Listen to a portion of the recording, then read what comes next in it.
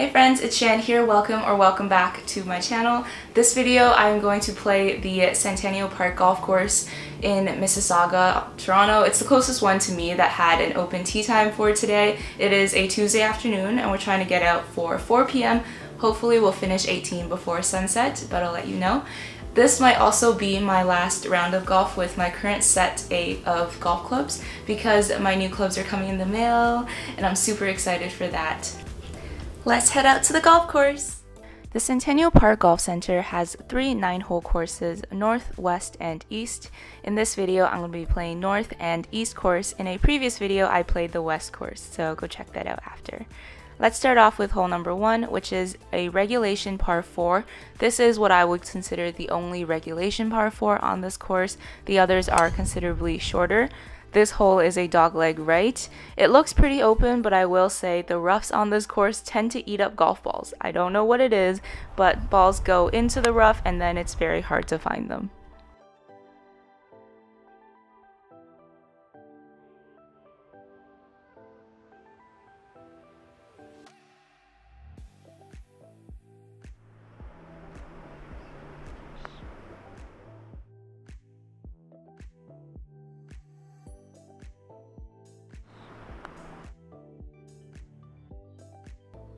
Hole number 2 is the first of a string of par 3s.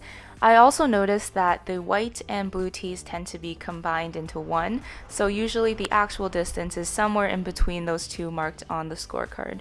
I've also been having this problem where I would push and hook a lot of my shots.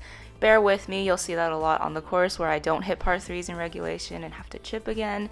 I think partially this is because I didn't golf consistently and also because my iron shafts are in general too flexible for me, which causes that shot to happen more often.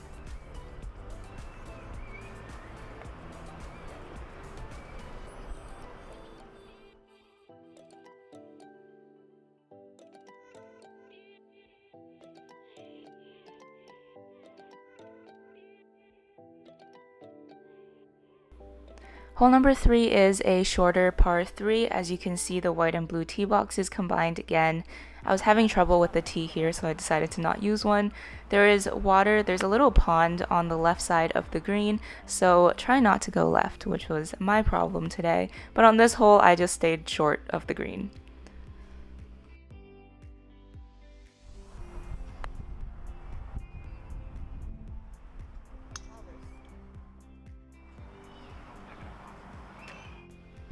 Hole number 4 is a longer par 3. Now you see what I mean when I say this is a good course to practice your range of irons.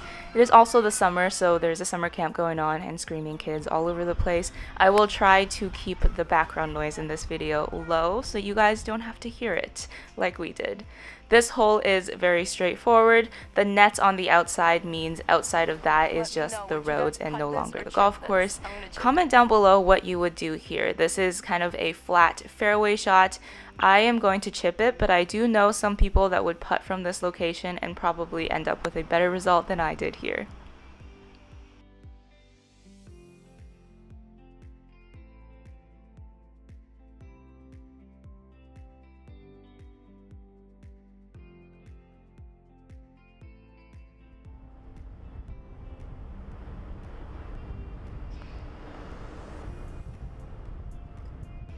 That felt good.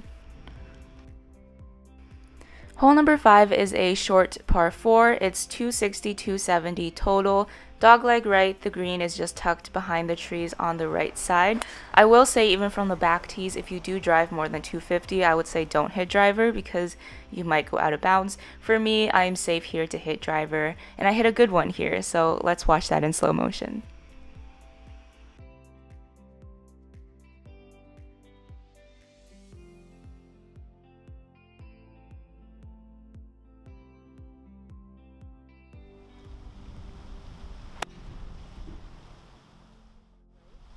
This was the beginning of my luck today with bad bounces. This one landed on the green and then decided to bounce his way off to the side.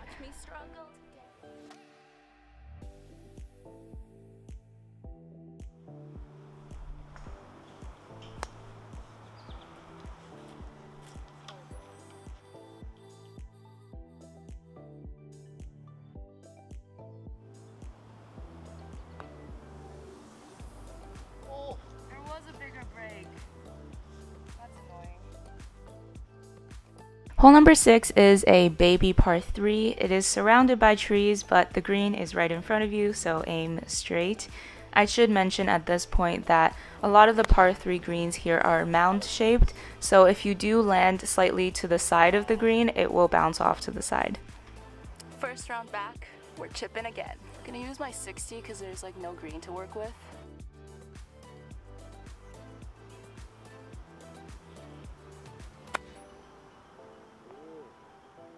I've also been hitting a lot of my chips left of where I want it to be, so basically everything was just going left today. You'll see that as a trend.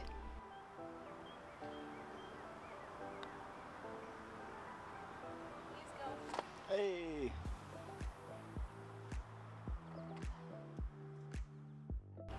Hole number 7, giving myself a little pep talk. You'll see the bunker on the front right side of the green. The surrounding is just rough. Again, very straightforward hole, a good practice for your kind of mid irons. Unless you hit it fat like me. Oh, nice bounce.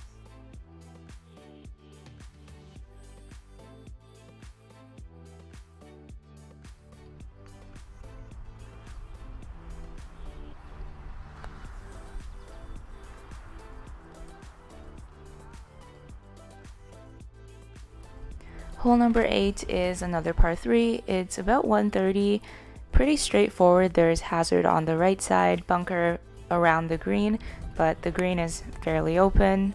Again, I hit this left and had to chip it back.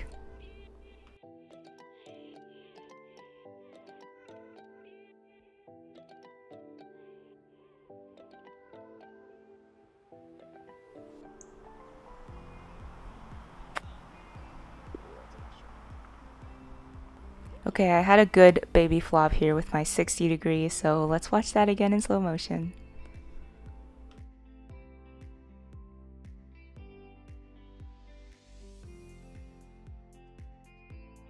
Hole number 9, last hole on the north course. This is a very short par 4. I thought I pressed play here, but I didn't. Apologies for that.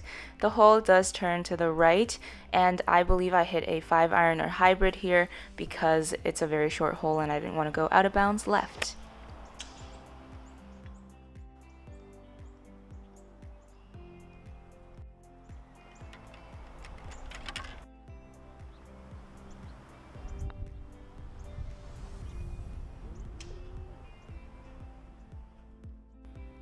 Let's head over to the east course. Again, I did make a previous video on the west course, so go check that out. Let's start with hole number 1 on the east course, which is a par 4. It's very straightforward. There's bunkers on the left side. Other than that, again, stay away from the roughs because somehow they just eat up golf balls.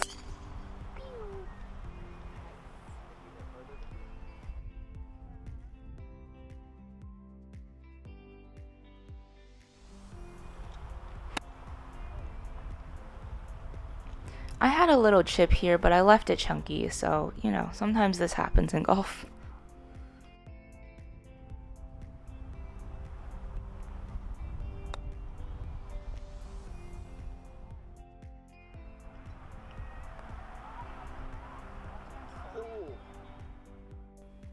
Hole number 2 is a slightly longer par 3. If you have a rangefinder, I would suggest using it because here it said it was around 165 yards, which I think is accurate, instead of 180. That's why I used a 5-iron here. I was between clubs, between my 5-iron and hybrid, but there's nothing in front of the green and there's out of bounds behind the green. So decided to use a shorter club, although I do have to work on putting from the fairway. As you guys saw earlier, I think I'm better off chipping either way.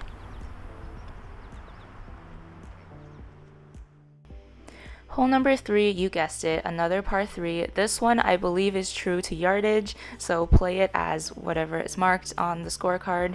There is a giant bunker on the left side of the green, which you see. I would say in general for all of these par 3s, it's safe to go short of the green because it's just flat fairway. Behind the green is rough and it's just harder to get out of. Again, I hit this chip left. I wonder if it's because I tend to aim with an open club face and then I hit it straight, What do you guys think? If you have any tips or advice for me, feel free to leave them in the comments. I'm still learning and growing as a golfer. Hole number 4 is a fun little par 4. There is a giant pond running all down the right side of the fairway, so don't go in there, but the green is actually on the other side of the pond. So for your first shot, you gotta aim straight down the fairway. I pulled my shot a little, so I ended up on a hill in the rough. But for the next shot, as you'll see in a second, you do have to hit over the pond onto the green that is surrounded by bunkers. So this is one of the prettier holes on this golf course.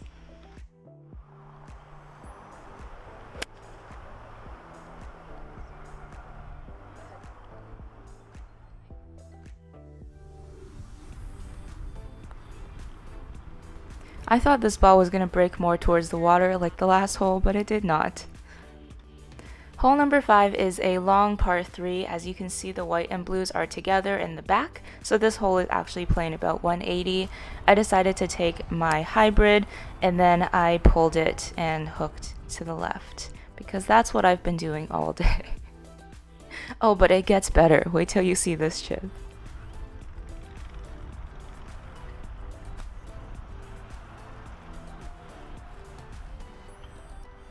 Yeah, not really sure what happened there, but it tends to happen to all of us on the golf course, whether we admit it or not. Although the good thing is, this next chip was much better. I left it about half a feet from the hole. Okay, we're done here. Hole number 6, par 3. I could have hit my hybrid here, but I decided to go with my 5-iron. Little did I know that I was going to hit it left and pull it, so it didn't go the full distance and it ended up in the rough next to the green. The struggle continues. Thank you guys for watching. If you're enjoying this video, hit that like button because I had a lot of fun, but it was a rough time out there.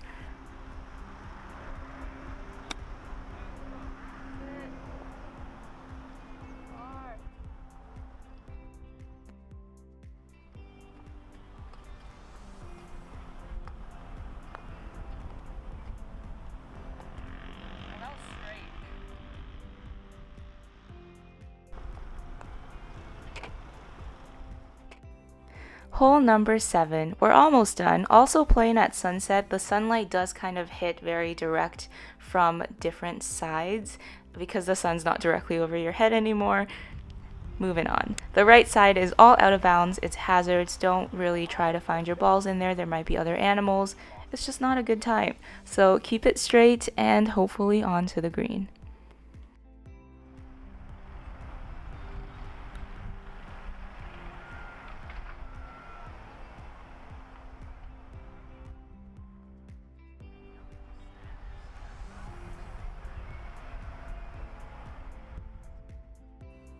Hole number 8, another par 3.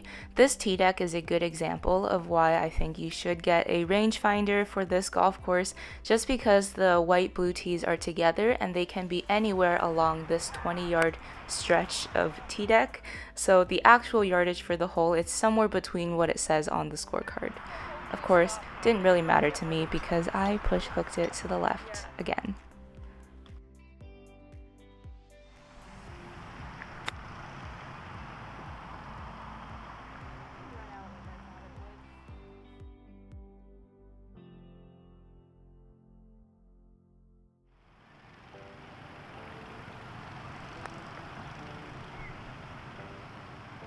Turns out it's really important to hit greens in regulation if you want to make birdies or pars, or become a god at putting, which I have not achieved yet, but we're working on it.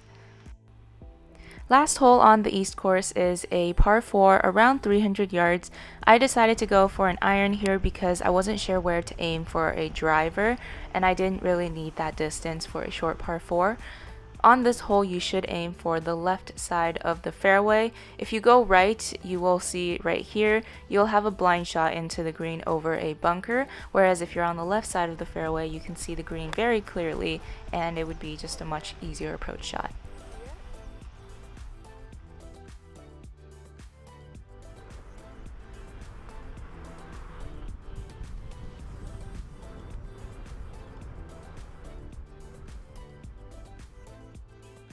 Thank you so much for watching this video. I hope you enjoyed it. As you saw, I was struggling with the push hook shot on a lot of my approach shots, so namely all of my irons and my hybrid. That is something that I've struggled with for a long time, and then when I don't play golf consistently, that kind of shot comes back. So I want to be transparent with you guys and show you that nobody's perfect, and I am just, you know, another amateur golfer who's golfed for a while. You know, golf is one of those games where you have good days, you have bad days, but all in all, I had a lot of fun today. Centennial Park Golf Course is a great golf course for beginners and for people who are getting into the game, or like me, who will be receiving new golf clubs soon to test out new golf clubs. The reason I say that is because the course is very open and a lot of par 3s and short par 4s. So it gives you the opportunity to work on your iron shots, the different par 3s of different lengths, gets you through most of your shorter to mid irons, and then the longer par 4s you can work on your longer clubs.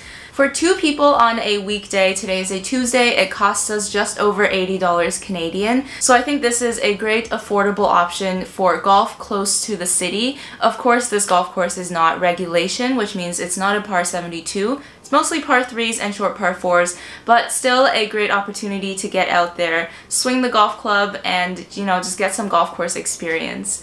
With that being said, thanks again for watching. Make sure to like, comment, and subscribe down below, and I will see you in my next video.